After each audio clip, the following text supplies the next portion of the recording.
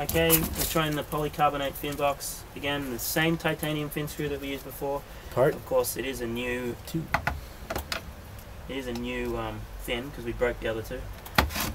Now we're going to put it in. Okay, and I've got my slightly damaged Southport baseball bat. It's taken a beating today, this bat. Alright, brace the thing a bit.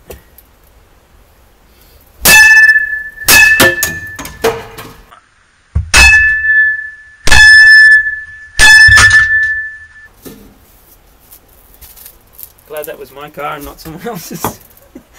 Okay, no damage to the fin box. The fin has come out of the box, but there's no damage to the fin box, so you could technically use it again.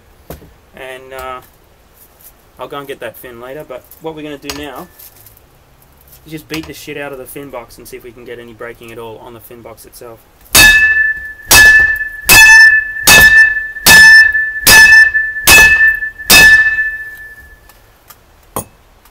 Yeah, again, it's just like the black one. It's no damage at all visibly, and give you a bit of a close-up look at it.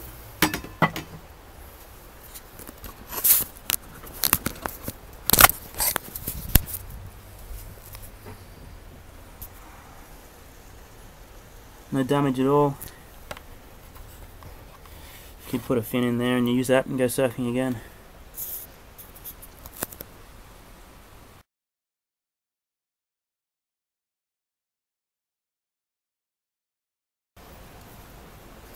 Okay, this time we're going to try a bigger fin. This is a 10-inch, also plastic nylon fin. I'm going to try this, and it's a pretty stiff fin. Only got a tiny bit of flex in it. Play this time.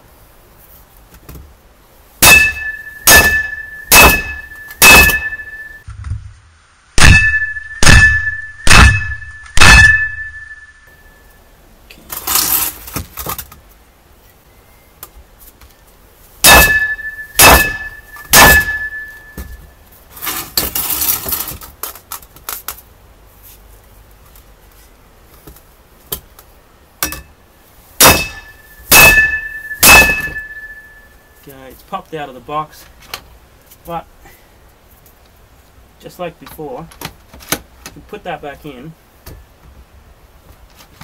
So the fin hasn't broken, the box hasn't broken either.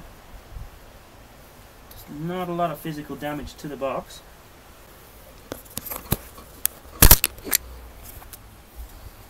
Pretty good in.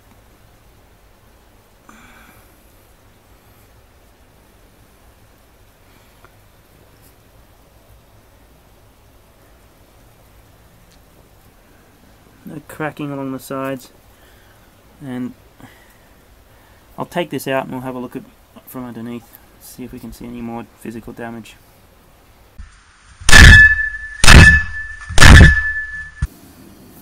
Okay, so here are the two parts that we were bashing today. This is the clear polycarbonate. Can't see any whitening or cracking or anything down the sides. Rock solid. And then if we look inside, you can see there's a little bit of damage from the pin of the fin screw around here. Just a little bit of damage there from where the pin of the screw went in. That's just condensation.